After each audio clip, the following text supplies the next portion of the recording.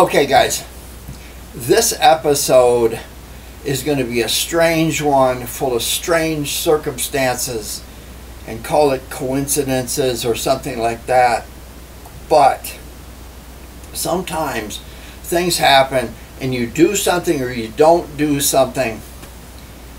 Like, for example, you'll have a piece of wood laying around and we can't get rid of wood, you know that. So finally you throw it away, and then 2 days later you need that same piece of wood, but the trash man has come already, stuff like that. So let's jump right into it. Semi-hollow body, everybody started making them after Gibson. And have you ever seen one of these? Of course you have. It has no headstock. You know why? Because it broke off. These are infamous for this. This is an Ibanez. I mean, if you went in and bought it new and the protection plan and everything, you might be at $600 or $700. And then one day everything is strung up and under tension, and boom, something falls over and you've got this mess. Yep. So what do you do with this? Well, you can glue it. You might play around with it, but it will always bug you. Now, there's some guys that, you know, work on really high dollar guitars, Gibsons and things like that, old ones, where they're just like, you know what, I have to have it fixed. And some people say that they make it better than it was. Well, Fred will tell you better is the enemy of good. Anyway, truss rod hanging out in there or whatever. So let's start our story. This will be a parts guitar. All this stuff will go off into something that has a need for a little bit better parts. So let's start off with a story going back in the 30s and 40s, even a tad before that. You had these big arch tops, these big thick arch tops, and the idea is that these things would emit a lot more sound, kind of like in comparison to a violin, to a cello, kind of that tone different and everything. But you were having people before amplification that were trying to play a rhythm guitar or something in a small orchestra, quintet, sextet. Yeah, clean it up, really. So anyway, you needed something that would amplify with a big sound box, big old thick thing. But they discovered when you started amplifying these things, the feedback on these can be horrendous. Again, I've told you this before, 1964 Beatles, I Feel Fine. Yeah, the weird sound at the beginning of that is an arch top feeding back. So, I've had a few people tell me, when your guitars go into big amplification, they're monsters on feedback. So, I decided I'm going to build a semi-hollow body and get rid of some of that feedback. Now, a couple other things to think about. If you are traveling around and you're shipping your instruments and you're going from place to place and you're flying with instruments, these things will kill you on shipping. And also when you start chunking them into the baggage, if your case isn't fit right and you've got a gap down here and this is resting in the case because it's arched, and somebody hits it, pow, break the neck off right here. So,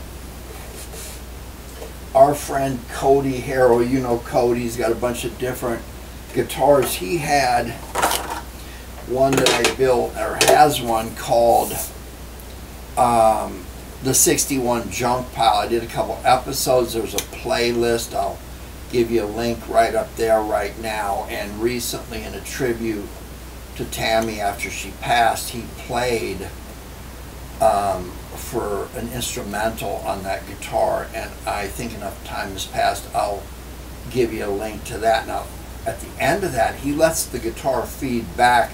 He had no idea that Tammy is used to like to mess with people and put a big arch top by a tube amp and then turn it on and then run off to a room and let the whole house go.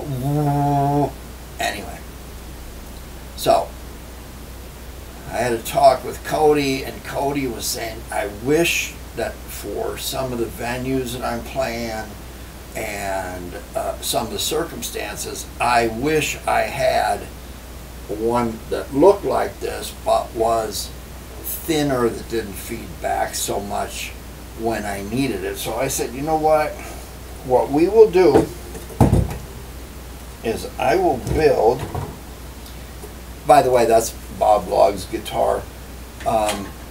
When he flies into LA, he tours the world. He's in France, he's in Italy, he's Slovakia, Australia, England, wherever.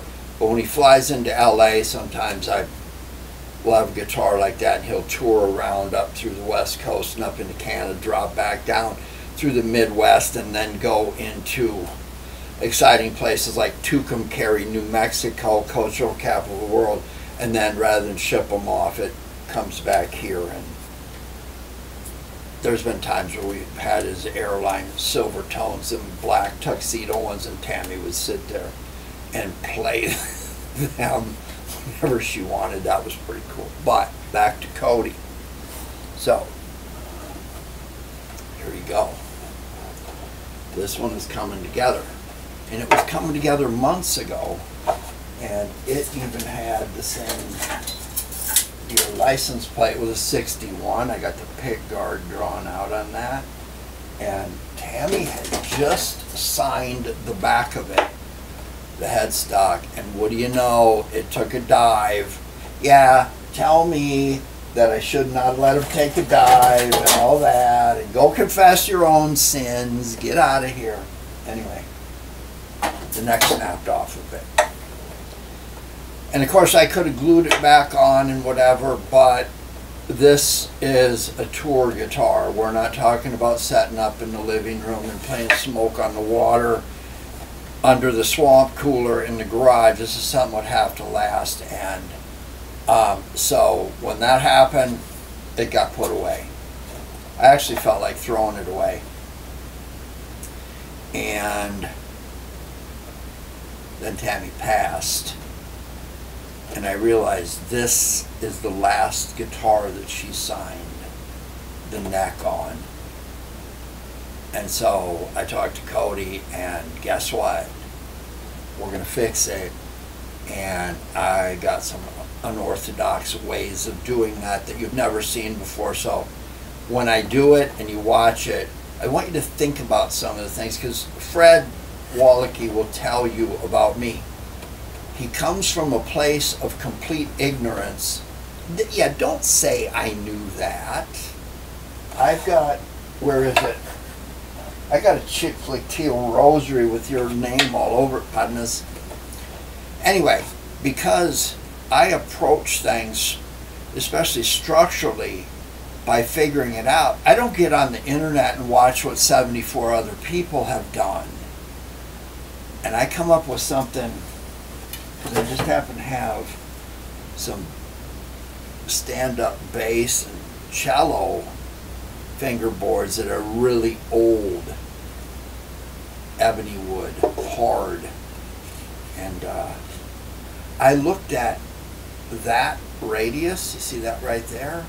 And I looked at the curve of the scarf joint, and I saw something that looked like it might just fit.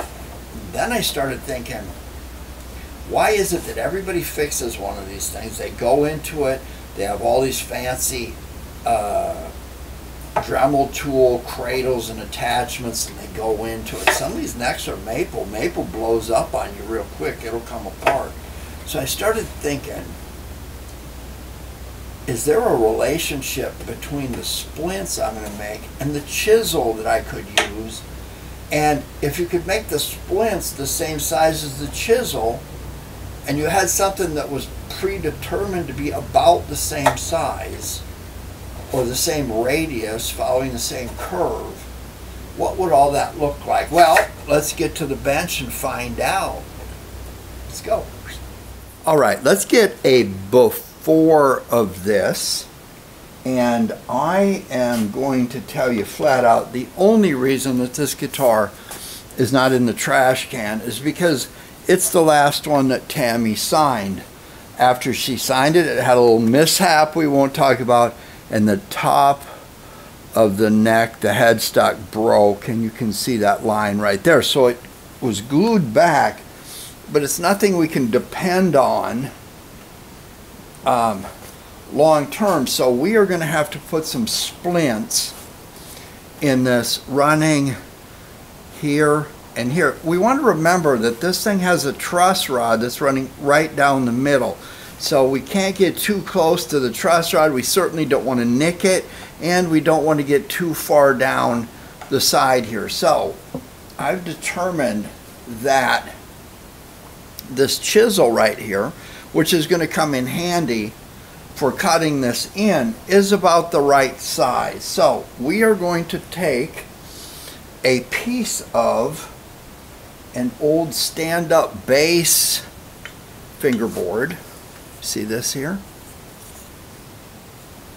And this thing is very old, the wood is hard, but what I've done is there's going to be a mystery correlation between this chisel and this here. If you'll notice that the chisel is as wide as these notches I've cut in here. So what we've done is, or I've done, is I cut this on a bandsaw and then made sure it was nice and true here, put a piece of tape on it, and laid the chisel on there and made my marks like so, you see? Let me make sure I'm there. And did it twice because I'm going to need two of these. And mysteriously, the radius here is going to kind of help us out when it comes to filing this stuff down. You see that there? So what I'm going to do is I'm going to go ahead and finish cutting these as I've scored it here with one of these flush cut saws. Now I can take it and set up a fence on the lighter of the band saws and cut this out and get these two in shape. Then I will lay those on here, or I can use this chisel like so, and I can just simply mark where everything is going to go like this. You see that? And then once I've got that done, remember the crack is right here, so we're going to come up past there. So as long as I have those marks to go by, I can do that. And we are actually going to chisel out this. We're going to score it first. I can use a wider chisel and come along like so and support this neck here.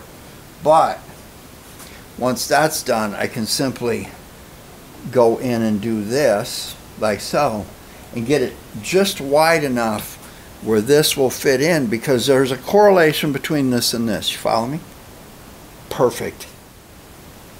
So the next thing I've done is I've taken a piece of this tape because I want to get a straight line right there. Once I get that line, I can mark off where the chisel is going to stop. You see that? Now this one appears to be just a little bit off, so I can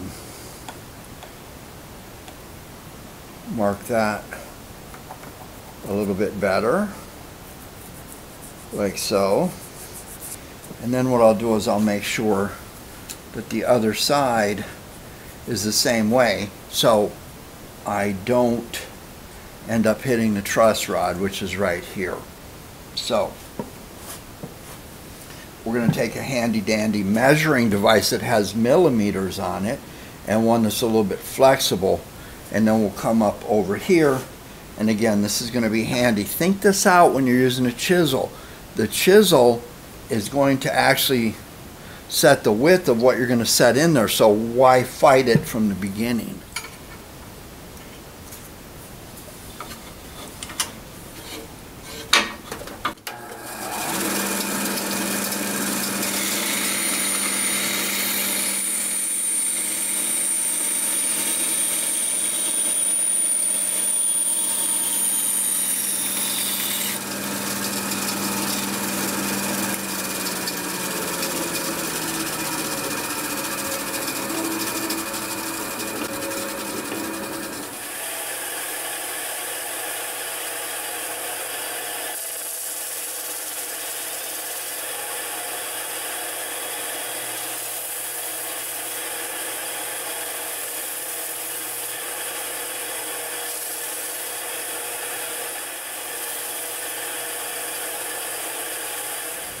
Okay, I've put a foam block underneath here. Of course, the neck close to the body is near as far up as it'll go in the workstation vise. And what I have done is, again, I've measured out how wide the chisel is. I've made a couple marks here based on where I want to stop and start. And so then with that tape there, I can take my trusty razor blade and walk down the edge and score where I want to go. You see that? I want to make sure that it's straight, and I will do that, and then I'll come up here like so. Now that allows me to take the chisel. I can do a little bit of this once I get going. Now you want to remember, you're going to keep the neck supported, because if you don't, you're going to break it off. So you're just going to walk down like so. You can use a wider chisel if you want, but you get the idea here. You're going to have to do this a couple times as you go down in depth, but you're just basically getting the side marked with a little bit of depth from the chisel. So when you start going in, you want to keep the side of your channel smooth where it doesn't chip out. That way your splint will drop right in and be just wide enough. Now you notice that this fits there and starts to curve up a little bit. So we're going to keep testing this as we go, and at some point we're going to start sanding the bottom of this, and then when it gets where we need it to be, we can just go draw a line and get it close, and then do the rest with handwork. Now it's just taking the chisel a little bit at a time and not slipping. You do not want to slip, so make sure your chisel is nice and sharp. Again, you're going to work down the side as you need to, like so.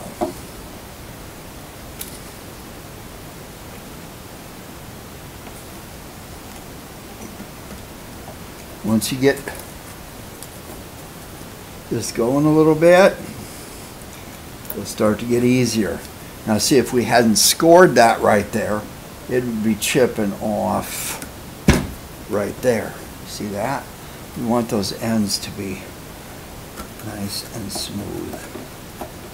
Now, I could take a Dremel tool and do this and build a jig and all that kind of thing, but Fred reminded me that Stradivari didn't have a Dremel tool, and so all the violin work was done like this. See that?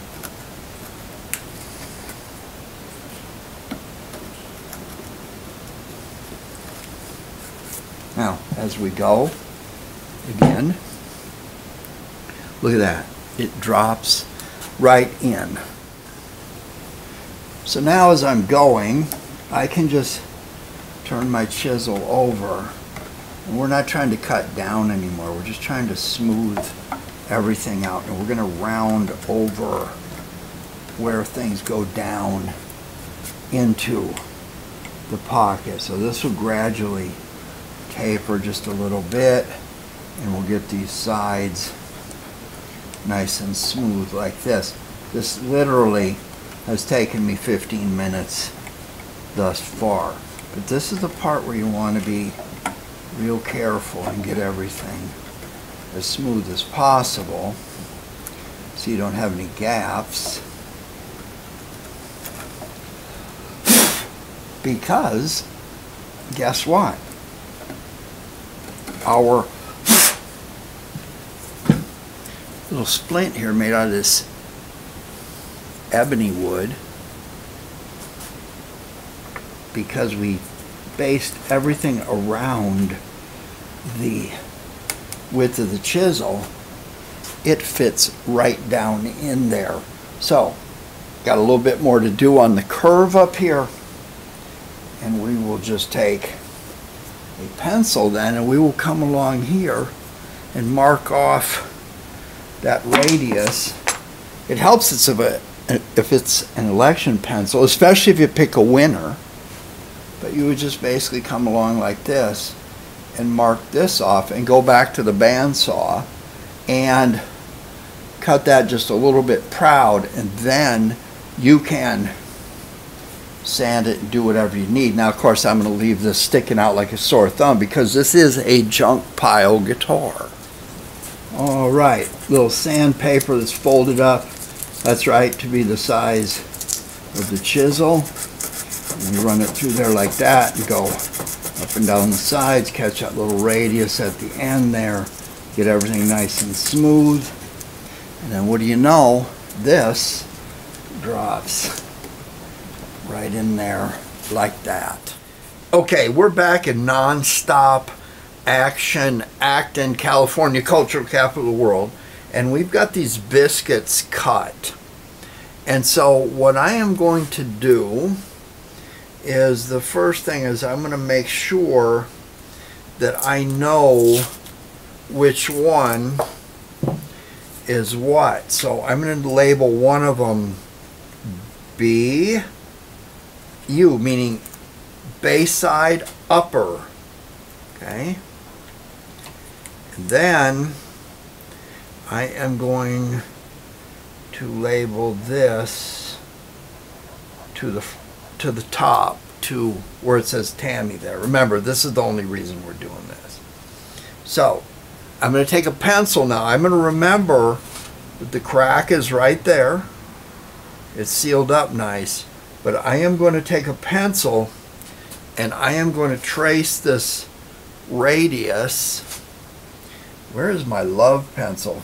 Anyway, I am going to put a mark on there on both sides.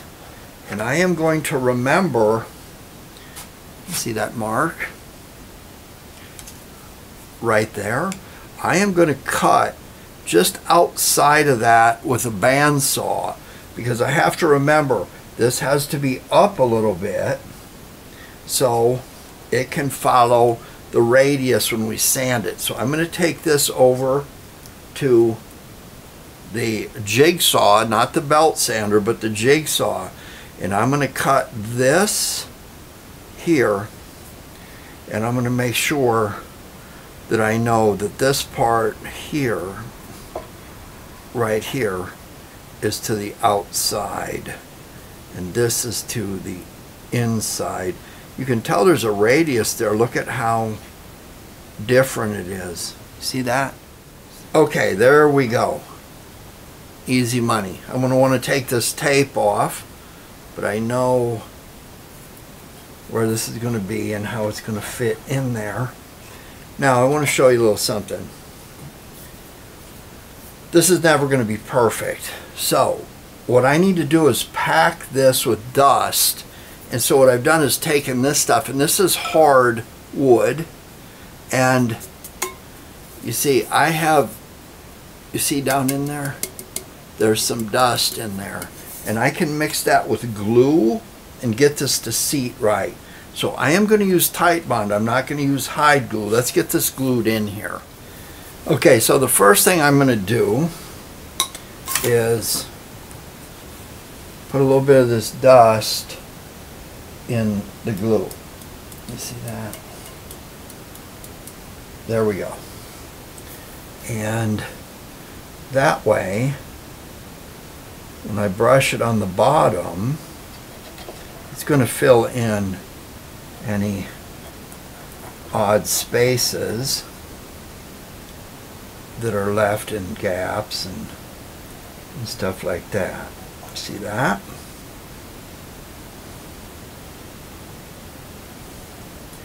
We'll make sure we get it all over, especially where that crack was. We don't want that coming apart there, and we can get it all over here. Okay, See that? I can just set that right in there.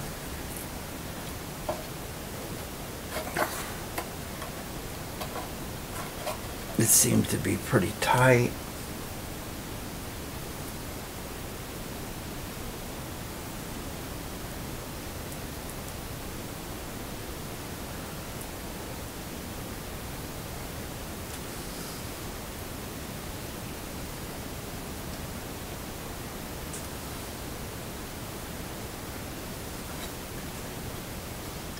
Okay, now we want to make sure that we're pushing glue down in everywhere.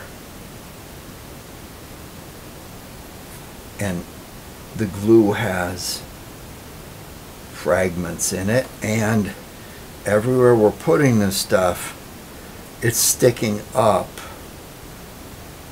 above the surface. See that?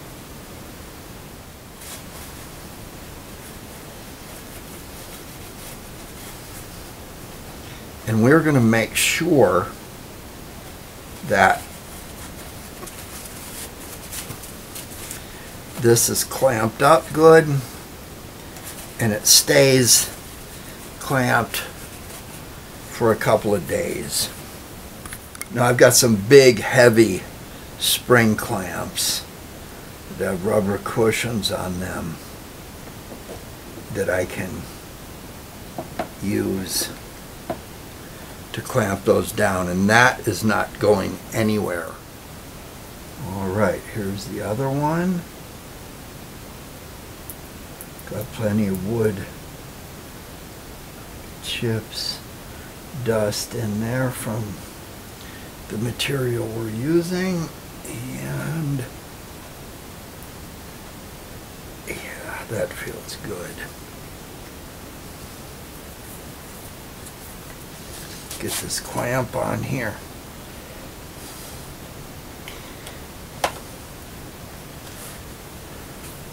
There we go.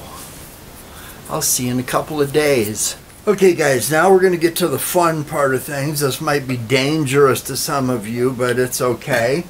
We have to scrape down this biscuit or sand it down or do whatever we're going to do. There's a couple of things you could use. You could use a Parachin guitar maker's knife, and you just use it like a scraper, like so. By the way, you notice that I have this can wherever I'm working, whatever I'm going to do. I have this luthier's knife, which these are handy. They work like a scraper. You see that? I could use this awesome file. This comes out of StuMac. I've told you about this one before. This wood here, there's a lot to do with it, and it scratches pretty easily if you see that, so we're going to have to smooth all that down anyway. So we're going to get this off of here, and we're going to put a little bit of tape around this so we know when we hit the tape we're hitting the part of the neck that we really don't want to hit. Look at this thing. It is a mini belt sander. It rotates. See here? You can lock it in. You can get the right angle. And I am just going to turn this thing on and watch this.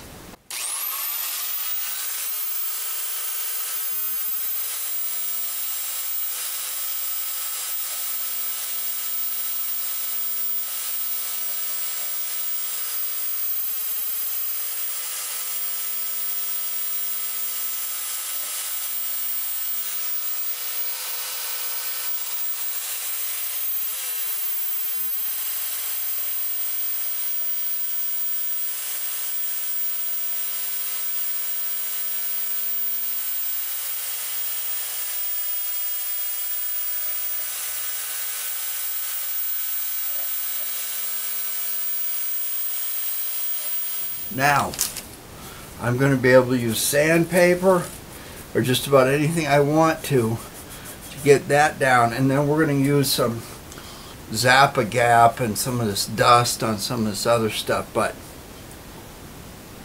that is how that works.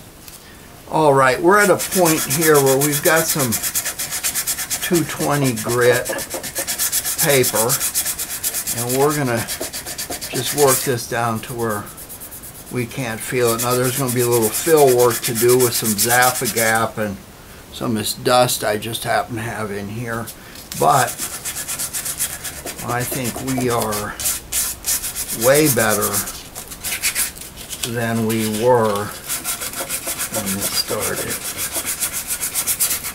Besides that, there's a reason I call my guitars junk piles, because, well, that's what they are. They're anything but perfect, and we don't try to make them anything else. There we go. All right, guys, here we go. We've got this sanded down pretty good. There's a little bit of a dip right there, and I'm just going along and sanding this again. Keep all your stuff over here, because this and Zappa gap is going to be the lifesaver at the end. But you can see where the crack was, and you can see that we've got plenty of chick flick teal pointer laying around and not doing anything, but you can see where that crack was, and now you can see that we've got good splinting going on here. And yeah, I got a little bit more to do, and then we'll, I don't even know if I want to put anything on that. That looks pretty good the way it is. Life ain't that bad if you don't expect too much. All right, guys, there we go. I've done a few other things to this, and you'll see it again. But the story behind this, again, is Tammy, who you see there, passed away about 3 weeks ago yesterday, and this was the last guitar neck she signed. It had a little mishap after that, so I've explained all that earlier in the episode. So this is going to go to somebody who will have to baby it, because let's get to the end game on these guitars. I like arch tops. I like big, heavy, thick arch tops that are constructed in a way that their tonal or acoustic quality isn't really that great, but your ability to use them to rake leaves or hit the bell thing at the county fair or any of that, their durability is through the roof, and they're rough and tough, but they feed back. So I've seen a ton of these guitars of this configuration that seem to have broken necks. Now, I don't know whether that's because I see guitars and I'm looking for parts guitars that have broken necks and people seem to steer me towards them, or that's my fate or whatever. But the end game here, guys, is big, thick, heavy arch tops feed back. They're great rockabilly guitars, and if people like trash blues and distortion, perfect. But when you get into something where you don't want all that buzzing and stuff, something will go this way, a little thinner, and my take on this configuration. So always remember your guitar case, where things sit inside the case. If there's a gap here because your neck is sitting on a piece of the case and someone drops it, it will pop the neck here or up here. If you leave these things sit around, especially if you've got an end pin, so we're going to put the input jack over there. You've got an end pin here, and the thing is precarious, and you're rushing to get your setup done because the sound guy's running behind, and somebody knocks it over, boom. That's what happens. So think out, number one, what and why you're building, and number two, how things are protected. So I would tell you this, I wouldn't be thinking that there's a lot of money in buying guitars with broken or cracked necks, and no matter how good you are or what materials you have, short of putting a diamond plate on here, and you've seen that in the number 12 junk pile, I wouldn't count on making a lot of money and having dependable results coming out of repair of neck breaks. That said, thanks for watching. There's always a playlist up there. Don't forget about that at the end. Hover your mouse, the eye shows up, and then you'll see the episodes I've talked about in this. Give me a like and subscribe if you haven't, and thanks for watching. Always appreciate your emails that show me the projects you're working on. See you soon.